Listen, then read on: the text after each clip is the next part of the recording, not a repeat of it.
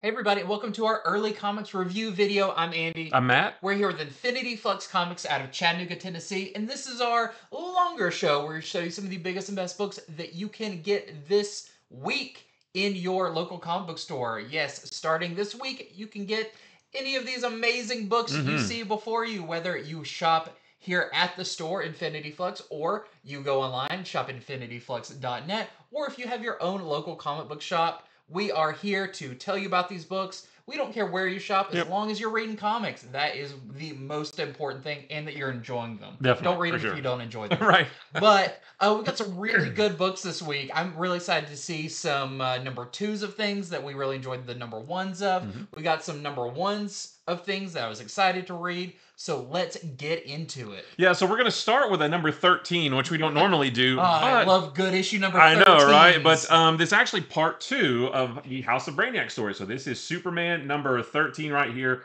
House of Brainiac part 2. And still written by Joshua Williamson with art by Rafa Sandoval, who was the same team on Action Comics number 1064 last week. So even though it's a different title, it feels very cohesive. Yeah. And it's great. If you like the first one, you're definitely going to like this one.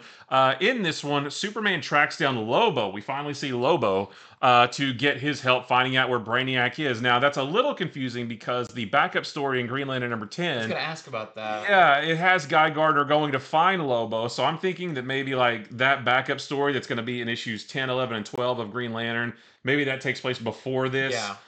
Because on this, Lobo's already on Earth, so a little bit of out of continuity stuff there. But there's some great Superman and Lobo moments. Of course, they have to throw down a little bit when they first meet up again. Most of the issue, however, takes place on Brainiac's ship. We see him running experiments on the various members of the Super Family and the super-powered friends of the Super Family that he kidnapped last issue. We learned that he does plan to use their powers for his experiment. His main goal, and this isn't a spoiler because this has been in the solicitations, this is what the story is about, and it's part of what the Absolute Power event's going to be about later this summer. But we know that Brainiac wants to create or clone or build, whatever you want to call it, a Queen Brainiac. Yeah. We don't quite get a look at Queen Brainiac yet, but we do know that he wants to create her. He is going to use the powers of the various super people to achieve that goal. But maybe there's a little bit something wrong with him too. Maybe he's not quite as perfect as he's putting on.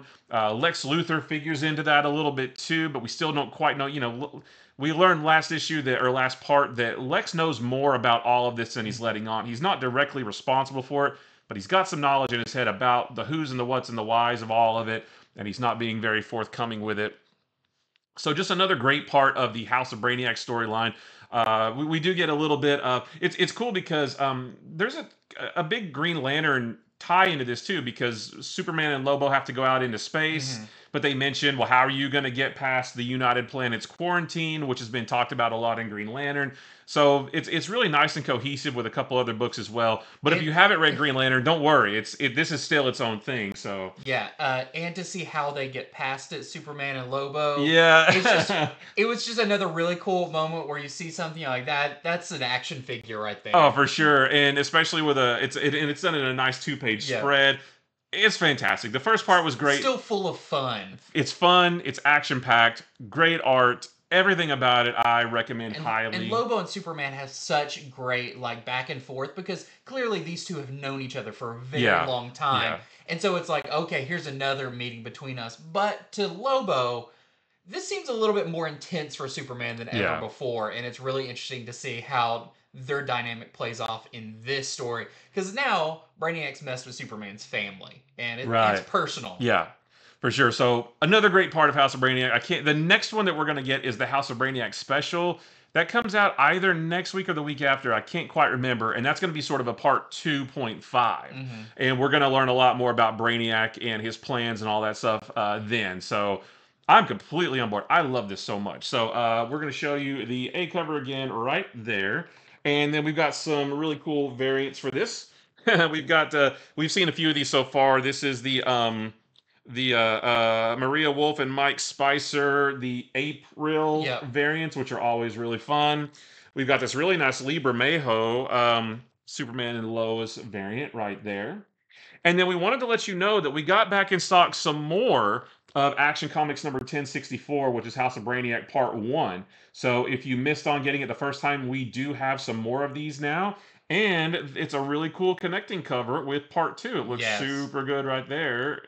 So yeah, if you want, order Part 1 and Part 2. They'll both come in at the same time, or come in store and pick them up, and you'll have a really good story right there.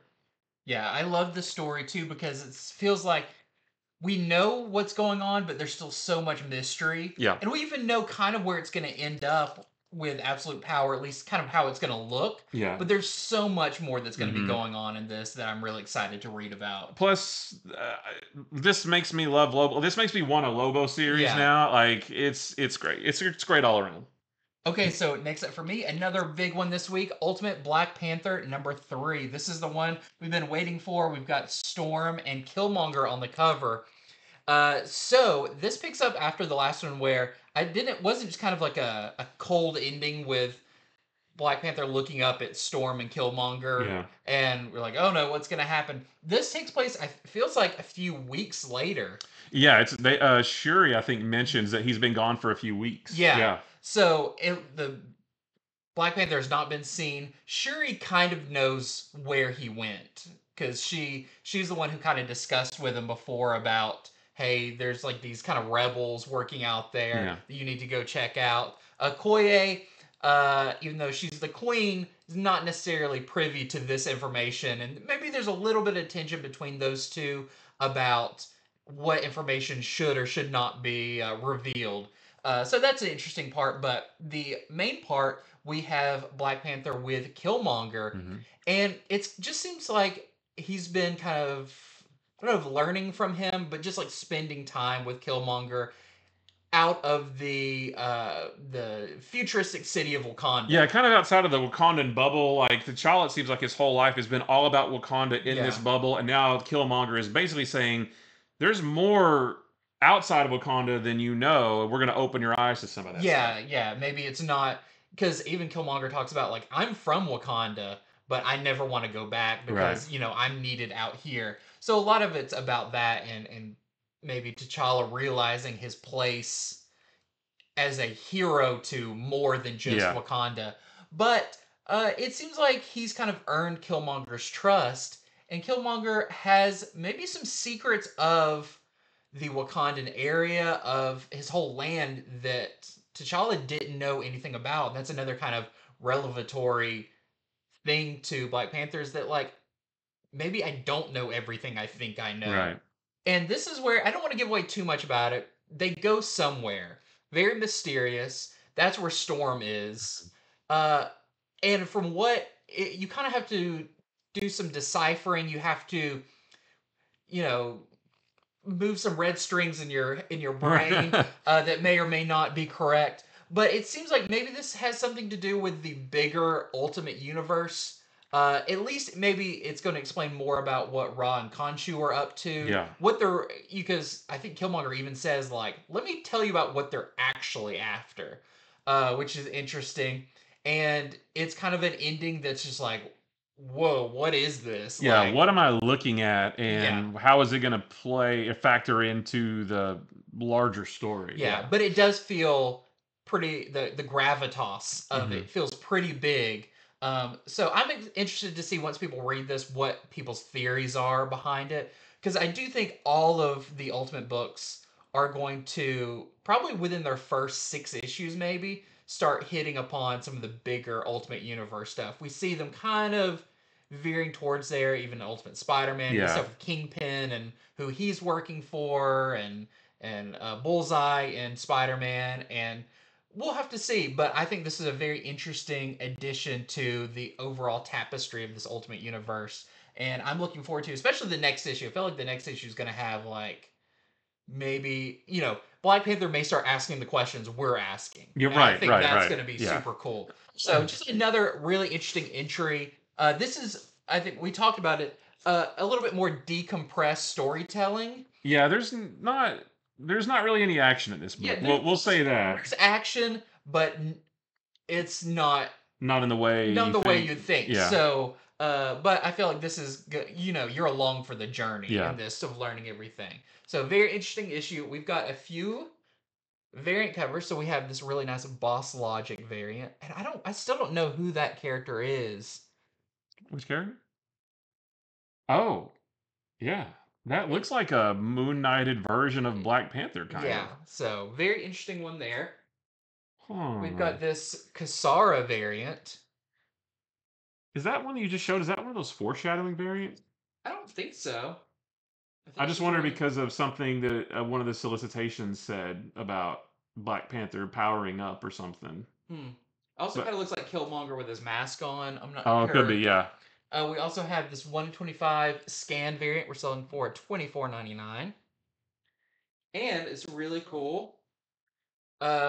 Peach Momoko design variant. It's interesting, Peach Momoko doing designs for other books for Ultimate Storm, but that could show some of the tie between Ultimate X-Men and Ultimate Black Panther. Maybe, you know, if we get Storm in Ultimate X-Men, even if it's a flashback or if it's on TV or something, you know, that's what she's going to look like. Yeah.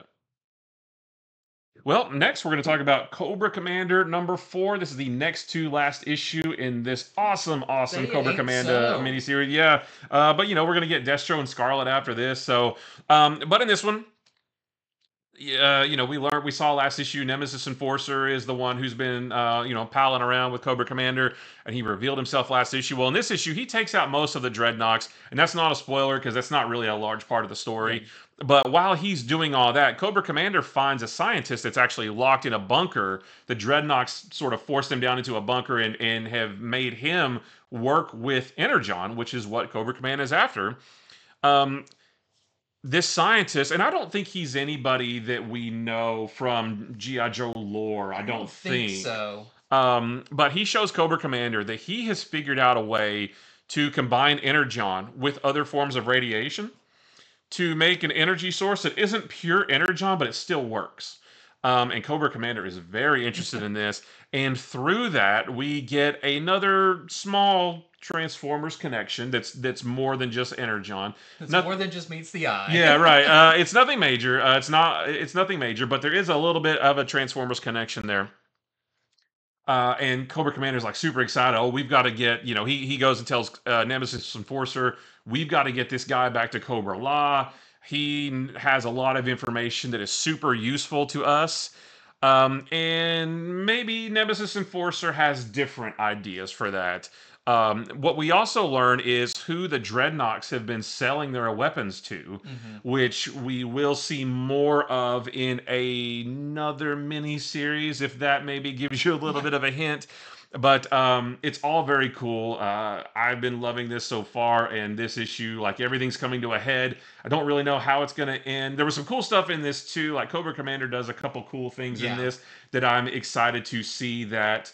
You know, maybe they'll revisit that in the next issue or another mini series. Like, there's going to be more to that. This can't be the only time we see that. And, so, you know, I was interested in this mini series to see how does Cobra Commander go from where he started in this to the Cobra Commander we know. Right. And I mean, you see that happening. Even like how he's going to decide to set up his own thing. Right. And maybe not work for anybody else but himself. And all of this is just like a really cool like. And it feels really natural. Like, he's so smart. And so good, like, tactically and everything. You know, he sees the people that will benefit him, and he wants to keep around, and he takes out the people he doesn't want. Right.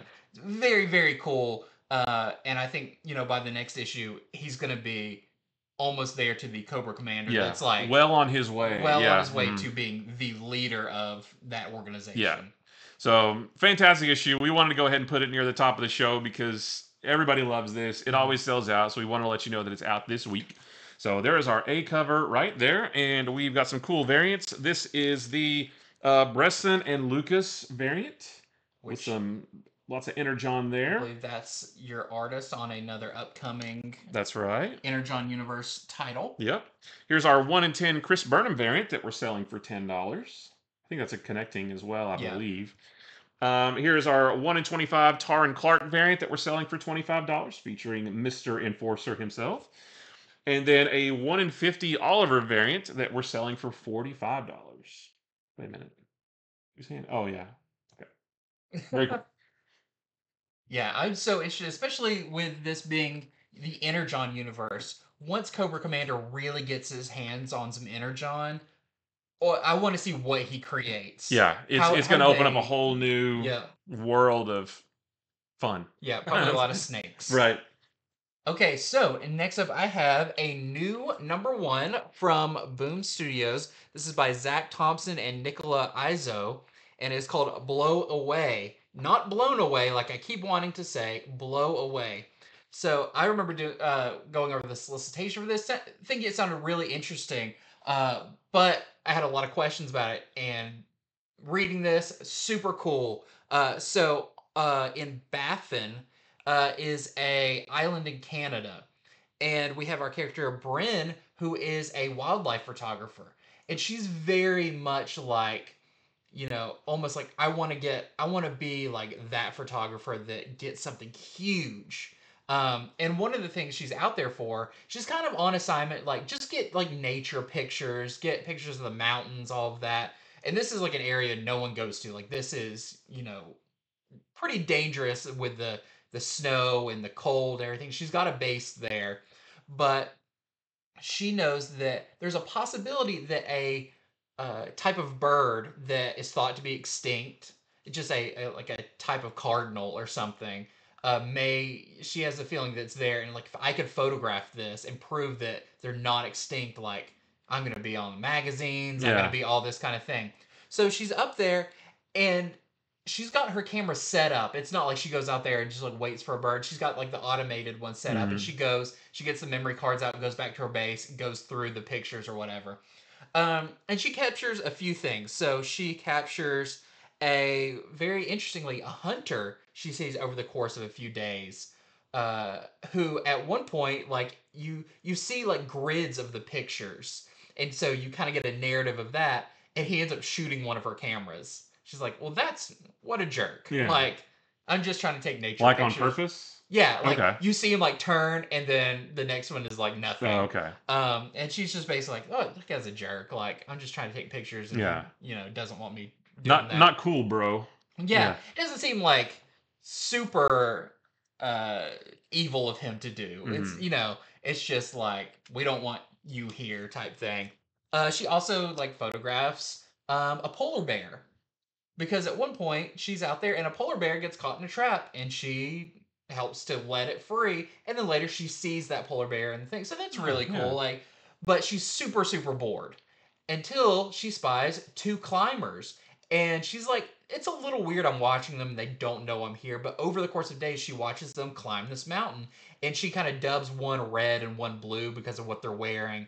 Everything's going fine until they make it to the summit, and in her pictures, it looks like they get in a kind of a fight, and one pushes the other one off the mountain, but there's a big snow drift that comes by. In the next pictures, you can't see anything. And so she's super worried about this, but she thinks, like, did I just take a picture of someone getting murdered? So she goes on an investigation, but it seems like some of these elements that maybe she's been taking pictures of before, is it all connected? Mhm. Is this all a bigger conspiracy type thing? It's really cool. I described to you before we started filming is it feels like an indie game. Like if you like, I could see this as like there's not a whole lot of extra characters, but there's these elements. They're like, how are all these connected? So if you like that kind of mystery, it's not horror, but it's definitely like thriller Yeah. level stuff. There's a lot going on here, but in a very like refined way. So I highly recommend it if that's the kind of thing that you like. That is Something the kind of thing I like. Yeah. very different tone. So I strongly suggest Blow Away. This is our first issue. I'm not sure how many issues it's gonna be, but it seems like a good like one and done mini series. It Yeah. doesn't seem like Yeah. it could go any further than this, and that's okay. So we've got our boss variant. You can kind of see that's like the landscape. It's just desolate. Very cool. We've got a virgin version of the Boss cover. And we have a 1 in 10 Woo variant who we're selling for $8 of the A cover. All right, well, next for me is a new #1 called Silicon Bandits. And this is the second book from Magma Comics, which is a new publisher. The first one was Principles of Necromancy that we talked about last week, and it was really good. And this one was cool too. So this one is written by Jason Barr. The art is by Dalibor Talajic. This is set in 2089. So this is a sci-fi, like futuristic book. It's about a married couple named Aurora Withers and Kenji Sato. They're a husband and wife team, and they work for this really large corporation. And it does a little bit of world building because it says something about something hasn't happened since the Fifth World War, and I think the United States has been disbanded, and they keep mentioning quadrants, so I'm not sure if the United States have been divvied up into like sections of 4 or something, and maybe each one is run by this like giant mega corporation, but they work for this giant mega corporation. I just don't know quite its place in the overall country. But they design androids. This married couple, they design androids for this large company, and androids in this world are part of everyday life at this point, helping out with household tasks and things like that. Everybody has one, that kind of thing. So this couple, they have designed prototypes of the next model, kind of like everybody's got an iPhone like 8 or whatever, and then they designed the next the next iPhone basically, but they designed the next model of Android, which is much more technologically advanced than any Android that have come before it. Well, and they did a great job, right? Like the androids are smart, they're aware, they can think, they can learn, and that kind of thing. These ones that they design, I mean. And now that they've created these androids, the CEO of the company they work for, his name is Eaton, not Ethan, but Eaton Crane.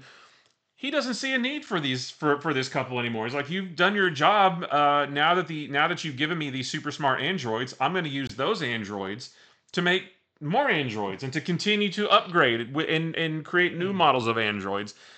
You are of no more use to me. You guys are fired. Get out, basically. And I mean, obviously, they're not happy about this. So Aurora kind of worries about what she and Kenji are going to do now that they've lost their job. But Kenji reveals to her that he's actually been working on something in secret for the last year that will ensure they never need to work again. And that's where I'll leave it right there. But he's kind of got a little bit of a plan, and maybe it involves the use of some androids because they are really good at working with androids. So just a really cool sci-fi. It's not like a horror book or anything like that. Just kind of a not even really a mystery, but just sort of a sci-fi book involving all kinds of it's kind of Blade Runner-esque a little bit, but not quite so desolate, post-apocalyptic.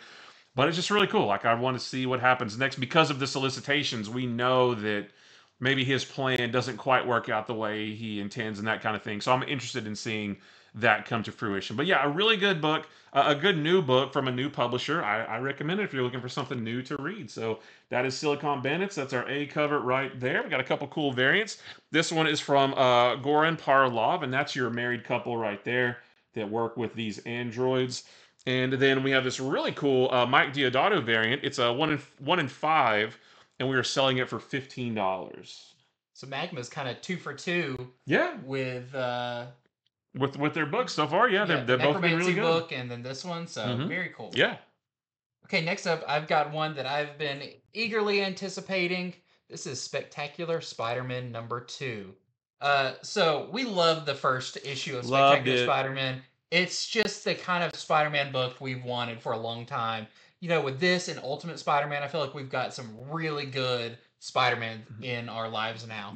Yep. So in this one, well, the previous one we've got Miles and Peter who are trying to not like build a friendship. They're friends and everything, but kind of build a more regular rapport with each other. Yeah, kind of like grow their friendship outside of just being Spider-Man. Kind of like they're trying to go from being work friends to real friends. Yeah. So we've got great stuff, even in that Web of Spider-Man issue where they're really trying to become regulars at a coffee shop. It's that was great. Like B plot that is like really touched on, but I don't know. It just really helps the overall story. So they're still meeting about all of this and everything, trying to figure out about their previous run-in with the Jackal in the previous issue, all of that. But just like in the first issue, we're also getting some weird, like 1 or 2 page stories of people that seem unrelated, Hmm. just something completely different. But those are starting to, one kind of starts creeping into the main story. So we have a guy who we kind of catch him with this girl that he really likes, and he's like, no, but your boyfriend. And she's like, I talked to him and he understands we really love each other. And he's like, well, that's great. Yeah. But apparently she works at this coffee shop, and when this guy goes in to be like, hey, or whatever, her boyfriend's there. It's like, what are you doing hitting on my girlfriend? And she's like, I never said any of Yeah. that stuff. So it seemed like maybe that was his biggest fantasy, but something's a little off with that. Um, that kind of leads to one thing after another. Because this was such a weird scenario, Peter and Miles follow this guy because he starts talking about some weird place. I kind of don't want to say what it is because Yeah. it Maybe. might give away a little bit too Right. much. But that does lead them into quite the adventure, leading them to the sewer. They face off against the vermin, which is always really fun. But this is a really interesting issue, and building this bigger mystery about like who's behind all of this, how are all these stories related. There's some great cameos in this. They're still trying to Yeah. figure out. There was a strange like burned victim in the previous issue that they go to a very familiar doctor to work out, and some more mystery is behind that when they realize that maybe this person didn't burn, but they kind of exploded Yeah. internally Yeah. in a really weird way. We get cameos by another hero that's really cool. It's a really fun issue, and I really like that it balances like the friendship of Peter and Miles with a pretty compelling mystery that feels like a larger scope story. Yeah, and I'm glad you said that because, like, that's this is it's a fun book, it's action packed, but there is a mystery Mhm. that there is a story they're setting up. There is a mystery that Peter and Miles are trying to solve, although maybe they don't realize it just Yeah. yet. But we know that this is a mystery book as well, and there's weird things going on, but it's all gonna come connect together when it's all said and done. And it's cool to sort of speculate and try to figure out what is the mystery of all Yeah, this. yeah, we've got our ideas, especially kind of the names of certain things. Mhm. We're like, oh, okay, that might be related to somebody, but I also just love at the core of this, it is about Peter and Miles Yeah. and their relationship, and they're learning from each other. Peter's not too old to learn from Miles, who's younger, and Miles is definitely learning a lot about what it means to be a Yeah. hero from Peter. So, just overall, fantastic book. And it's what I like best is like it's Peter and Miles without all their baggage from their other books. Like in Miles' book, he's dealing with all this PTSD and stuff, and his uncertainty of being a hero. None of that's in here. And Peter, with all of his problems in Amazing Spider-Man, none of that's in here as well. It's just pure. Feels very classic. Yeah, it's just pure unfiltered Spider-Man, and that's what I really like. I would say, I don't know if we said this about the first one. If you're a fan of the Spider-Man and Spider-Man 2 games, Yeah, man, is there not a better book yeah, to follow into, because that feels like the template of this, where the relationship is equals, yeah, and you see how they work separately but together. yeah. So, yeah, just read this one. It's fantastic. Spectacular Spider-Man #2. Great Humberto Ramos art Mhm. that I just can't get enough of. Got some great variants. So we got this great homage cover by McCone, of course, of your first Morbius appearance. And I like that suit on Peter. Like, hey, maybe we Yeah. can see that in a issue sometime. Yeah, very cool. That's really cool. We've also got another homage cover. This is the Slimy variant, Yeah. which I believe is a Hulk 181 I think so. Yeah. homage. It's so funny because when you have like all the characters that are so different than what they look like on the cover, Right. and the colors are different, but the poses are what feel that way. And then we also have a 1 in 25 Mayhew variant that we are selling for $24.99. Well, my next one was super fun. It was really funny. It's the Roxxon presents Thor. Now we have talked about this in a few videos before when we talk about the current Immortal Thor run. This is a one shot. It's not leading anything big. It's just one single book, one and done. But just to give you a quick recap, in the pages of Immortal Thor, Dario Agger, who is the Minotaur, who is a big Thor villain, he is the CEO of Roxxon. Roxxon bought the Marvel Comics that exists inside our Marvel Comics. And he changed it from Marvel Comics to Roxxon Comics. And in an effort to weaken Thor, basically, Roxxon Comics created this actual book inside the Marvel Universe, inside the books we're reading. So you take this book, you sprinkle it with a little bit of magic from the Enchantress. A couple million people read it, and it changes their. It instead of thinking, oh, Thor is the thunder god and he's this big powerful warrior, this issue makes Thor kind of look like a big buffoon. And when the people inside the Marvel Universe read this comic, and it's all very meta, I know it's already sounding kind of confusing, but when they read this book, and like I said, with a little bit of magic sprinkled in, their perception of Thor changes and it weakens him, thus allowing the Minotaur to beat him, although we haven't got there yet. So this is the book that that the Minotaur created inside the pages of Immortal Thor. We're actually getting to read the story that he created. So that was a really confusing, I know, but it's really funny. And I kind of think of this as capitalism, the comic book, right? The like I said, Thor's a big buffoon through this whole book. It's very corporate. There are so many mentions of various Roxxon products inside this book. For an example, there's something that even Heimdall, with his great vision, can't see. He can't figure out something. And so he says, well, my great eyes can't see, but maybe, Thor, you should turn to something even more powerful than me.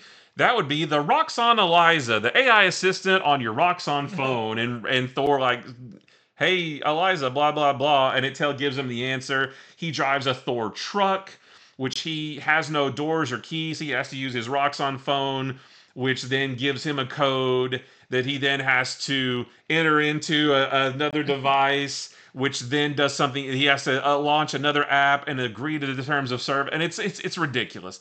And there's so many mentions of Roxxon this and Roxxon product that.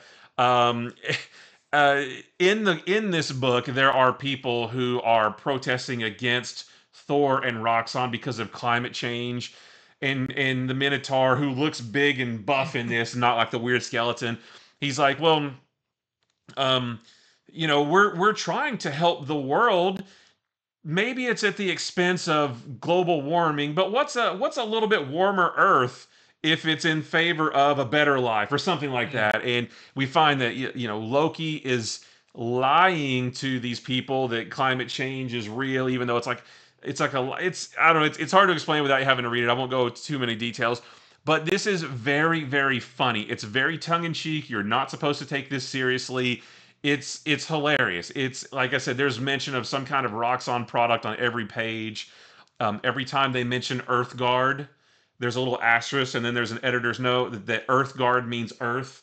And one time they say Earth, and then with an asterisk, and they put Earth Guard down in the middle. It's just funny. It's hilarious all the way around. I had such a good time reading this. There's even a couple of fake ads for Roxxon products in the book, so it's all very meta. Like I said, it's hilarious. I recommend, even if maybe you haven't been reading Immortal Thor, maybe just pick this one up and just know that it's not a serious book and just enjoy the hilarity that ensues. It's really good. It was really well done. Like you said, it must have been fun for Al Ewing to write this because he could just kind of come up with any kind of ridiculous scenario, and it's really, really good. So even his hammer has Roxxon on it. His alter ego's name is Chad Hammer. Even though we don't see him, I thought he was maybe going to stamp the thing and turn in like a Donald Blake, but we don't really see that. He goes surfing, or he goes to the beach at one point with his Roxxon surfboard, and it's fantastic. It's so much fun. I recommend it. So yeah, Roxxon presents Thor. Really good. This is our 80 Granov variant, which does not exude the tone of this book. You don't really get that kind of Thor in this. And then here's the Nick Bradshaw connecting variant, which connects with Immortal Thor #9, which was the lead into this issue. And it's just, I had a blast reading this.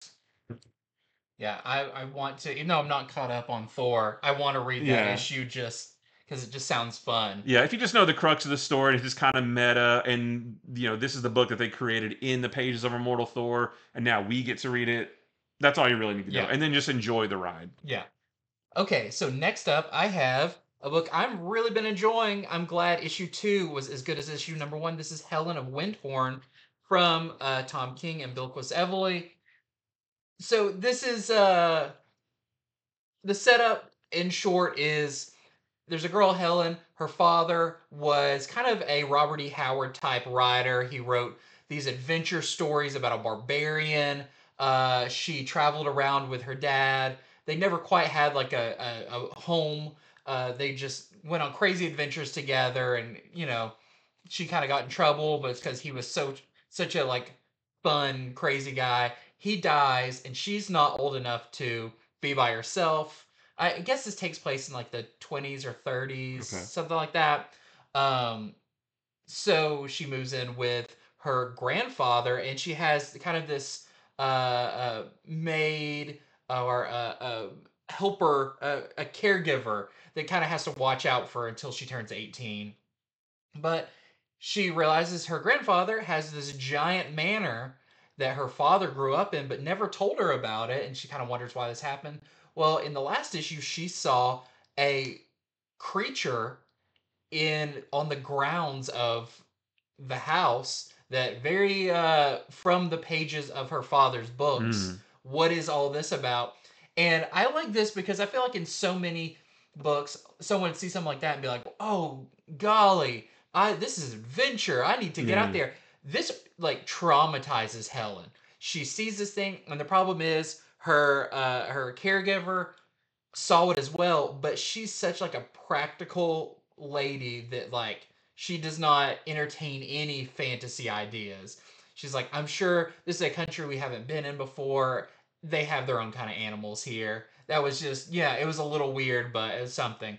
And her grandfather, who lives here, is a very weird, kind of eclectic man who, when he eats his dinner, he just like scarfs it down Mm. in a very like savage way and doesn't really pay Helen much mind. So Helen is a heavy drinker in this, and instead of getting worse, this actually gets better because she just stays up all night, like looking out her window and worrying about what's going on. And so she, in this issue, is really trying to make sense of what she saw.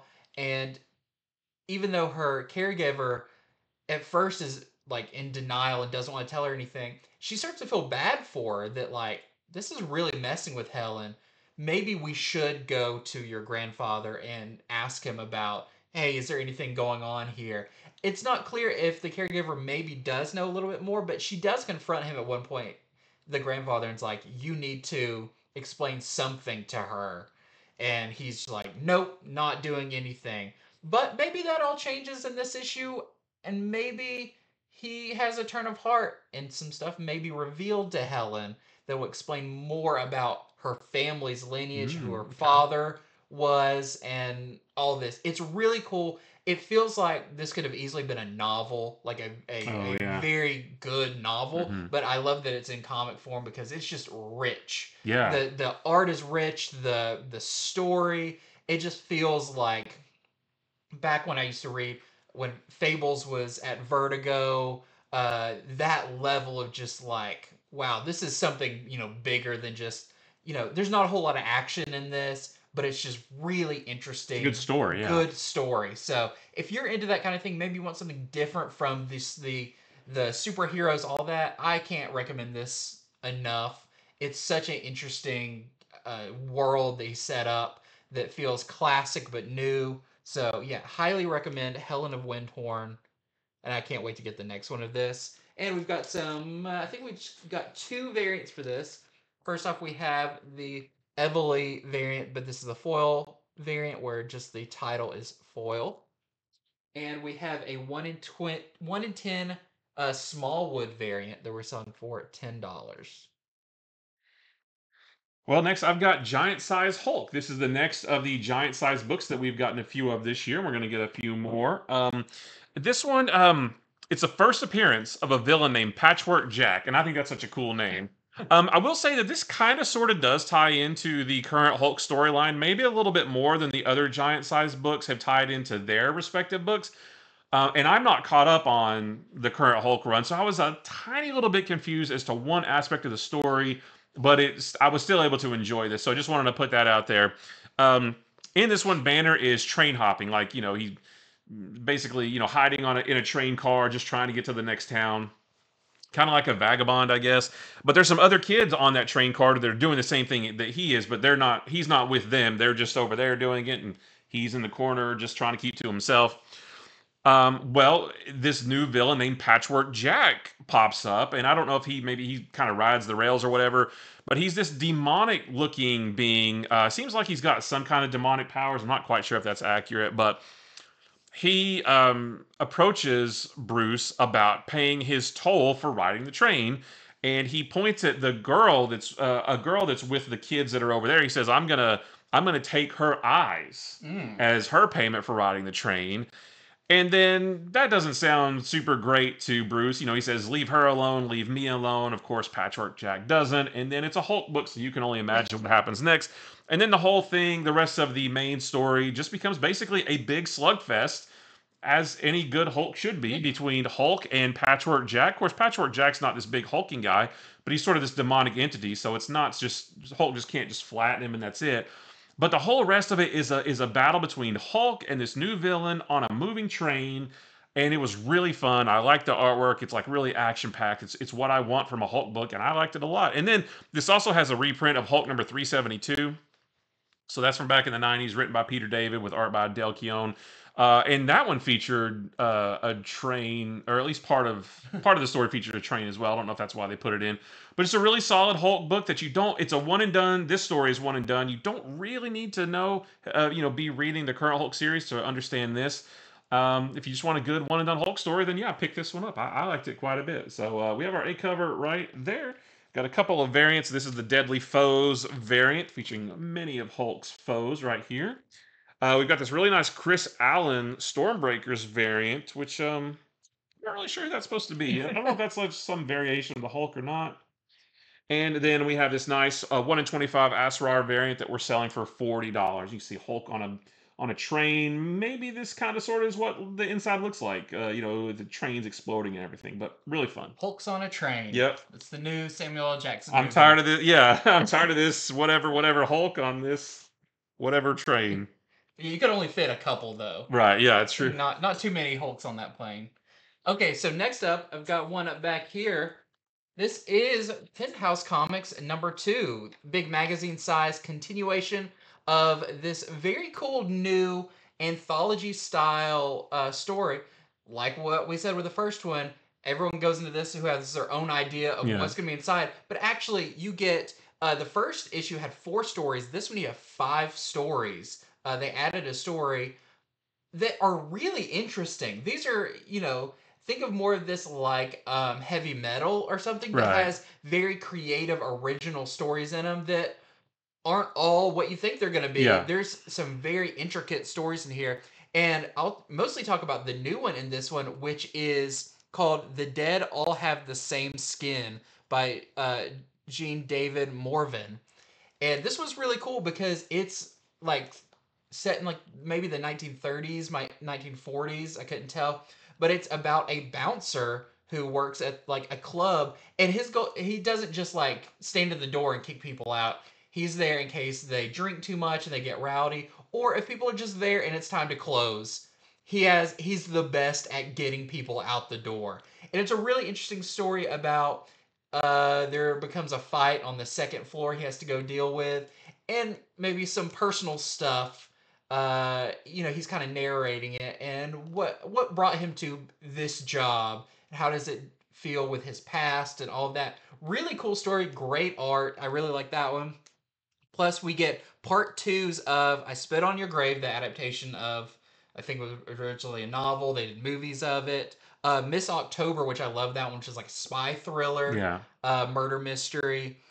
We've got The Dream, which I believe that was the Gilliam March doing the art on that one, which is fantastic.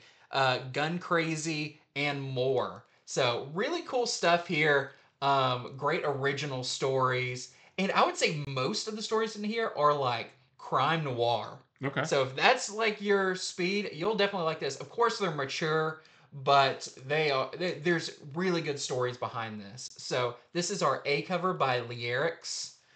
We've got a couple others. Of course, like all these, there are two polybag covers, a little bit spicier, but they're very hard to tell which is which. So you have to look on the back, and in the upper corner, it's written which cover it is. Okay. And you can scan the QR code on the front. It takes you to their website, and you can see which cover is which. Oh, okay. So it makes it a little bit easier to tell. We have our Luana Vecchio cover, who did Heart. Oh, You want to say it's not Heartstopper. It's Love Everlasting? No, that was no. that was.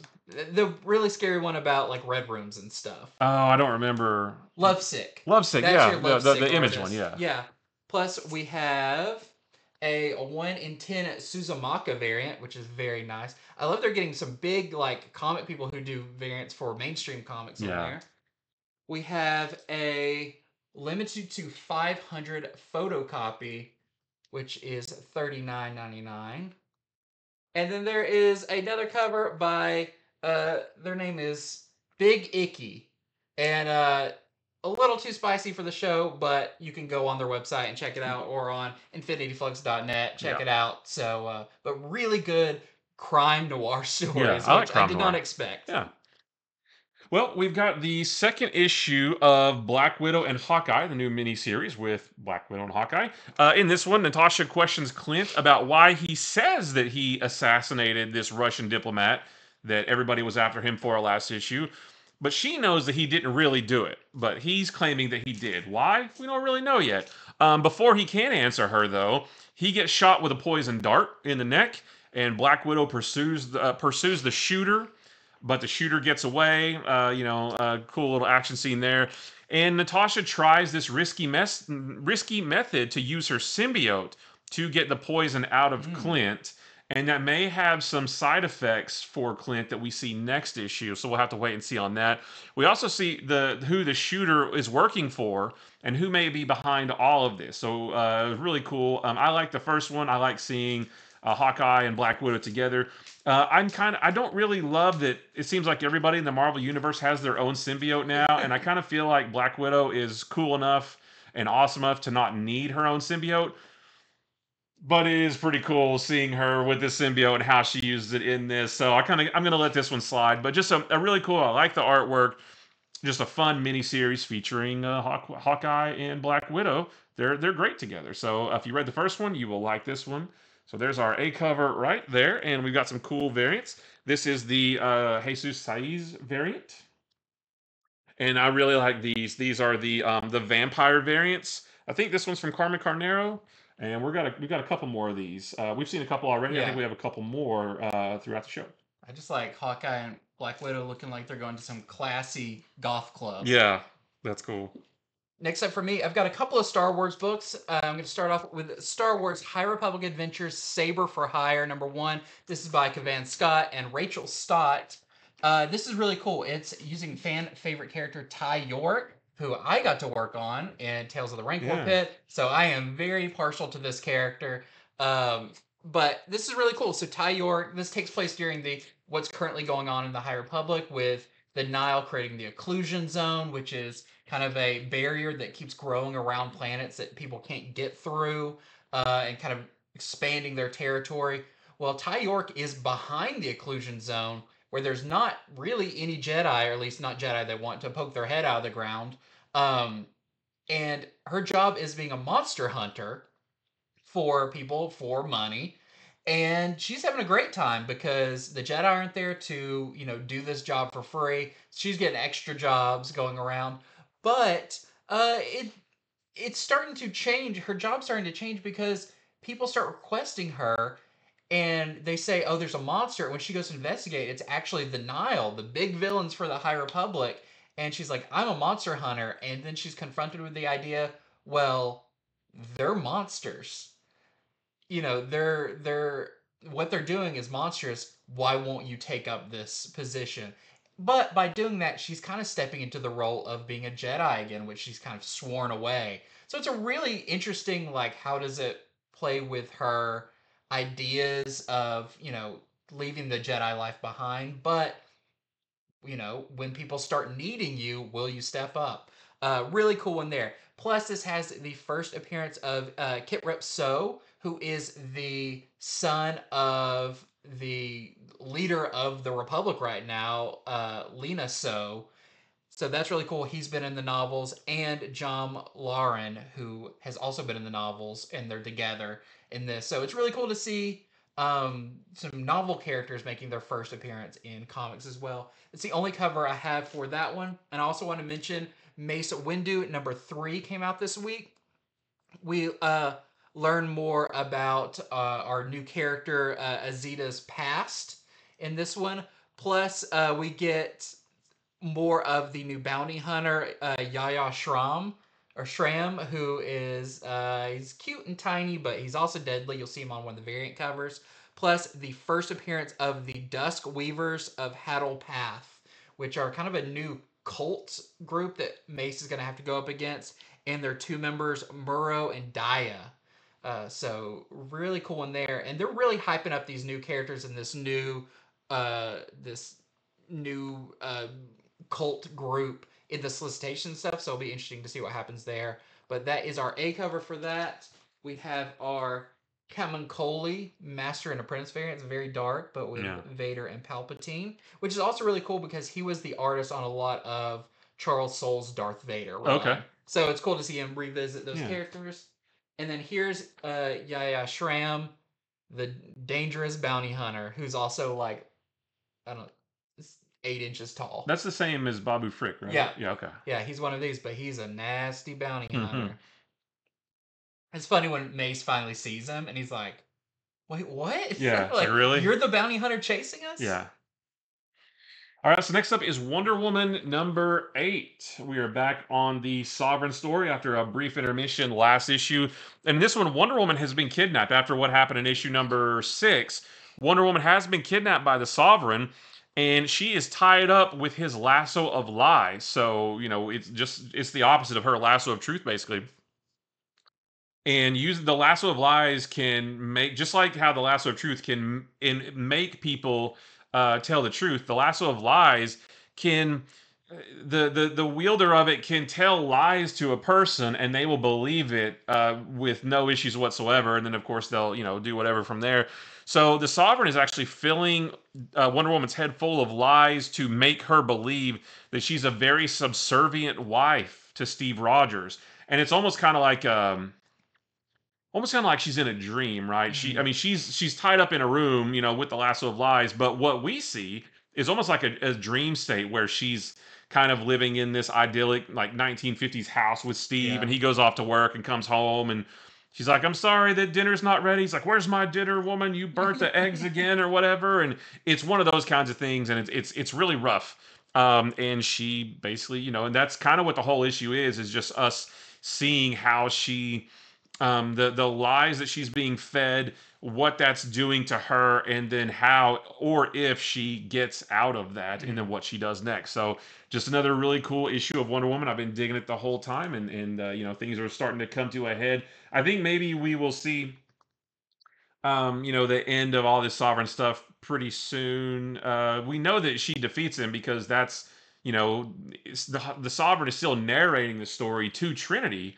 That we saw in Wonder Woman #800. So we know at some point she beats him because we saw him in a cell already. Oh, and there is there's another really fun backup story with John and Damien and Trinity that involves time travel, and it's hilarious. So just another really good one. So another great issue. There's our A cover right there. Got a couple cool variants. This is the Totino Tedesco variant with Wonder Woman in her big gold armor.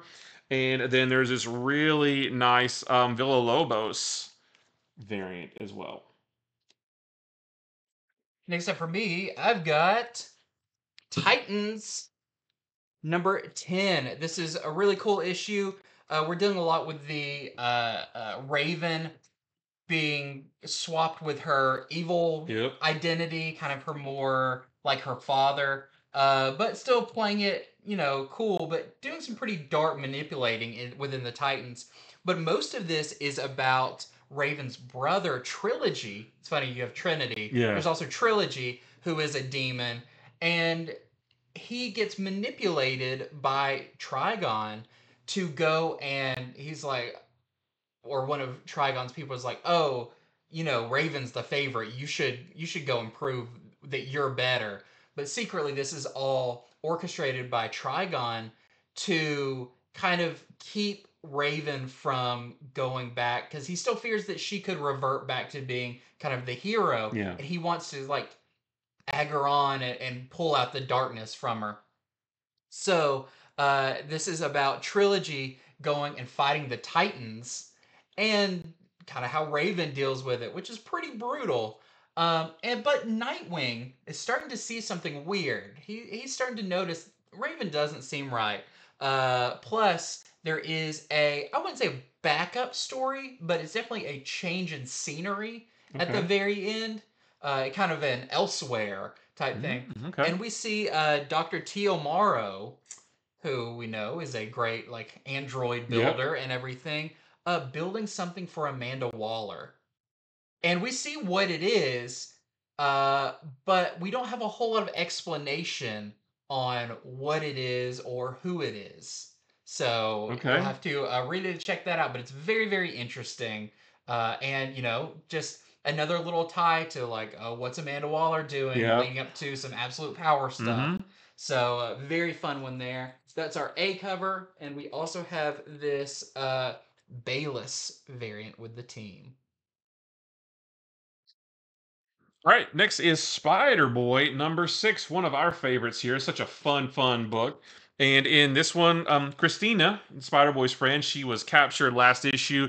And let's just say she undergoes a big change at the hands of Madame Monstrosity Big change. yeah, while Spider Boy is held captive and he's powerless to stop her. Most of this issue is Christine dealing with this change that she goes through.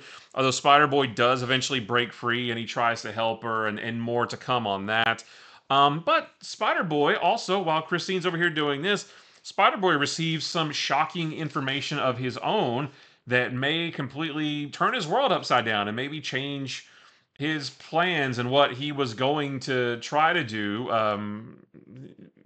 Everything's thrown into chaos, basically. His world he goes from being like superhero to like, you can do whatever you want. Right. I'm backing down type thing. Yeah, so just another, can't really tell you more than that without spoiling too much, so we'll stop there. But another great issue. We love Spider Boy here. It's such a fun book. And this one is also I feel like this story also, I mean, we know the cover of the next one is kind of it has like Spider Boy with all his friends he's made so far. That this Madame Monstrosity story may not have too many issues left of maybe. kind of his origin story. Yeah. I feel like pretty soon we'll start seeing him back out on the streets. Yeah, I think so for sure. So we have this really nice A cover right there. We got a couple cool variants. This is another like this one. This one's fun. Another of the vampire variants right there. That's super cool. Gives me kind of Bruce Timm vibes. Yeah, and then this nice Peach Momoko variant. And then this 1 in 25 Bradshaw variant. I like this one, although he does not look like a kid here. No. He looks like a full-grown Spider-Man. But this is our 1 in 25 Bradshaw variant that we're selling for $25. Maybe that's in the future when he's grown up, because he does not look like a 10-year-old right there. No. Pretty jacked 10-year-old. Yeah. Okay, next up, just wanted to mention, we have Sam and Twitch, Case Files number 2. I really like this, and I'll say there's not a whole lot of Spawn relatedness in here, which I think actually works. These two characters have been around for so long. Yeah, they don't need Spawn. Since, I think Spawn issue 1 or Spawn issue 2, something like that, that they really hold their own. The last issue, we had Sam, who maybe his mouth is a little too big and always gets him in trouble, but they pushed the chief too far. Yeah. And when he kind of freaked out on one of his informants, he gets basically fired or laid off or whatever. And the chief blames Twitch too, being like, you're kind of the one who's supposed to keep Sam cool, and you've been distracted. And we've always, through like way back in Spawn and stuff, we know that Twitch really has like a pretty good family. He's got some kids, everything. Sam is definitely like, who could love this guy? He's kind of a slob, and Right. he's just not very nice. But you know, Sam has cost Twitch his job, which is terrible. But at the last minute in the last issue, Twitch, I don't remember if it's Sam or Twitch. I think it's Twitch who gets a call that an old colleague had a big case kind of out of the city where there was a like horrible mass murder thing that only they could come into and solve given their fresh eyes and their experience. So this one we see kind of the fallout of them being laid off from their detective job, what it means to Twitch's family, and then they head out on their case, which is really interesting to see, you know, how they're going to try to dust off what just happened with everything and investigate this new thing and meet up with these uh with his old colleague. And it's like Sam and Twitch go country. Like they go definitely not, it's not the city, it's very rural. So it just makes it interesting to see these two street Yeah. city cops deal with something out there. So I think this continues to be really fun. You know, if you've never read a Spawn book, I think you could still read this because so far they have not, there hasn't been any like overtly supernatural things happening in it. So Okay. I think it's really cool. So I really like Sam and Twitch Case Files #2. And we have this variant by Kolak. Well, next I've got Nightwing number 113 or Legacy number 300.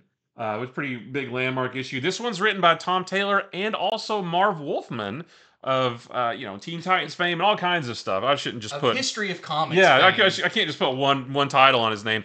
And the art is by Danielle D. Nicuolo. There's also a silent backup story written by Michael Conrad, and the art is by Howard Porter. I mean, silent as in there's no word balloons. It's all just I listened images. to it, I couldn't hear a thing. Yeah, it's totally quiet. So part of the main story here in this issue sets up what is to come in the next story arc with Heartless, and we know that that story arc starts in the next issue, and that is going to be Tom Taylor and Bruno Redondo's last run on Nightwing. So I'm super sad about that. So part of this sets up that. The other part of this revolves around a very special day for Dick. Every member of the Bat family is going to be there to celebrate this day with him, and it's something very good for him that he deserves. And there's part of this story that honestly, like it got me a little bit, like it choked me up just a little bit. I showed you the part, and like I wasn't expecting it, and I read it, and you can feel it in your eyes, like your eyes get a little bit like starting to water. I was like, oh, that I wasn't prepared for that. That really kind of got me a little bit. So a wonderful story, some art, some really great art. There's a good action, but also some good emotional moments as well. A great legacy issue for Nightwing before we start his next story arc. So just wanted to put some love out there for this one. So this is our A cover by Bruno Redondo, and just all kinds of cool motion there. We've got some really cool variants. So this is the Dan Moore variant. This is the one that I pre-ordered. I love that. That was my phone wallpaper for a while. Love that one. We have this really nice Jamal Campbell featuring a bunch of different incarnations of Nightwing there. Sometimes all the Nightwings Voltron up. Right. Nightwing. This is the Jim Lee Artist Spotlight variant. Looks really good right there. I love this one, the Serge Acuna variant. That is Serge Acuna, right? Let me double check. I don't want to make sure. Yeah, Serge Acuna in the disco outfit. Love that one. He used one. to hang out with Dazzler. Yeah, right. And then there's the 1 in 25 Redondo Virgin variant that we're selling for $20. Very cool. My last one this week is Fall of the House of X #4. So this is interesting because we know now about a lot of the titles coming up for the new From the Ashes X-Men book, all of that. But it's interesting to see how we're getting there and kind of, we don't get a whole lot of hints to it, but just the way characters are in this, especially Xavier is really like, we didn't see Xavier in any of the images from the new stuff. That's true. And I don't know. He's I don't know. Xavier, he's got a lot of explaining Yeah. to do from this one. Some great Cyclops moments in this, but it's all just rushing towards ahead with the big finale of the Fall of the House of X that I'm very excited about, but not a great issue if you haven't been reading them. You'd be pretty not a good confused. jumping on point. Just want to let you know the next installment of that is out this week. Plus, we got some great variants. We've got this just variant with Emma Frost. And we've got this 1 in 25 Asrar variant that we're selling for $25 with Polaris. Well, next I've got Batman Superman World's Finest number 26. This issue was just bonkers in the best way possible. So much fun, lots of good action. Everything about it is great. There are might versions, these fifth dimensional imps. There's a lot of different might versions of various supervillains that are causing chaos around the globe by powering up their supervillain counterpart. So we see a might version of Sinestro who powers up Sinestro's ring, and there's a couple other villains like that. Batman and Robin and Mr. Mxyzptlk, they head off in one direction to go deal with it, while Superman and Batmite go off in another direction to try to divide and conquer. We do learn who may be behind all of these new might villains, because I don't think they've been around before. Lot of fun in this. A lot of great artwork by Dan Mora. There's some two really cool versions of characters that we've never seen before. I will say that Key Collector says that this is the possible first appearance of Doom Might, which is a cross between Doomsday and Mr. Mxyzptlk. And that's not true. There is no Doom Might in this whatsoever, so don't listen to them. But just a really fun story. And it's not super over the top goofy like you might think a book full of fifth dimensional imps might be. There is some comedy and some silliness to it, but there's also this is kind of serious though, because these villains are super powered, and Superman, Batman, and Robin are having a tough time dealing with them. So everything about it is wonderful. Continue to love World's Finest, and we just wanted to let you know about this great issue. And this story is going to last for this is the next story arc, so this is going to last for a few issues. So awesome A cover right there. We also have this really nice La Roca and Sotomayor variant right there. We've got this super cool foil, just the Batman Superman logo. Like from the old series, Yeah. Superman Batman. And you can't even really see it, but it is foil, so that's really cool. There's a 1 in 25 Pagulin variant that we're selling for $15. And then we have this 1 in 25 Gaylord variant that we're selling for $20. It's got all the hits on it. Yeah, that's even Marilyn Moonlight. Yeah, I like the style on that one too. You got any more? Nope. Oh, well, okay, just super quick, because we don't really have much more time. I just wanted to let you know about Avengers Twilight number 5 is out this week. This is the next to last issue of this miniseries. I can't really say anything about it without spoiling everything, because it is near the end of the story, so I won't say anything just for fear of spoilers, but just wanted to let you know that it is out this week. If you've been reading it, don't miss it. It's very good, though, so don't miss that for sure. And we've got this really nice Daniel Acuna variant for that as well. I like the Avengers Twilight versions of characters. Yeah. And Avengers Twilight Hawkeye is cool. Yeah, and this one, this nice Dark Knight Returns homage variant featuring Hawkeye. That one is by Ben Sue. That one is super cool as well. And there's one super quick last thing. We just wanted to let you know about this Crisis on Infinite Earths #1 Facsimile edition in foil that is out this week as well. There's a non-foil version as well. But still, in my opinion, the biggest and best comic book event there's ever been, because it actually did what it said it was going to do and change the DC universe forever. And this is the start of what I'm assuming will be 12 facsimile editions over the next 12 months. And it looks super good in foil too. Yeah, so if you want to get it because you're going to be issue 6 or issue 8 and be like, oh, I wish I got that. Yep. Go ahead and get it. Especially, I'm going to get them all in foil just to make it that much different. Yep, same. But also, I'm just looking forward to... I want to reread it again and kind of, in the space that it takes to read when they come out. I have like a hardcover of it and everything, but it's still such a pivotal moment in comics that can really set the stage for event books. Yeah, absolutely. So definitely don't miss out on that one. And that is it for our early comics review video. Thank you so much for watching. Head over to infinityflux.net right now, where you can purchase any of these books while supplies last, especially on those incentive variants and all that kind of stuff, because You know, we've only got a couple of each, so head over there right now, get your orders in as early as possible. Stay tuned for our video coming up on Wednesday. We'll be going over the books that you can pre-order by the weekend, so that's really awesome.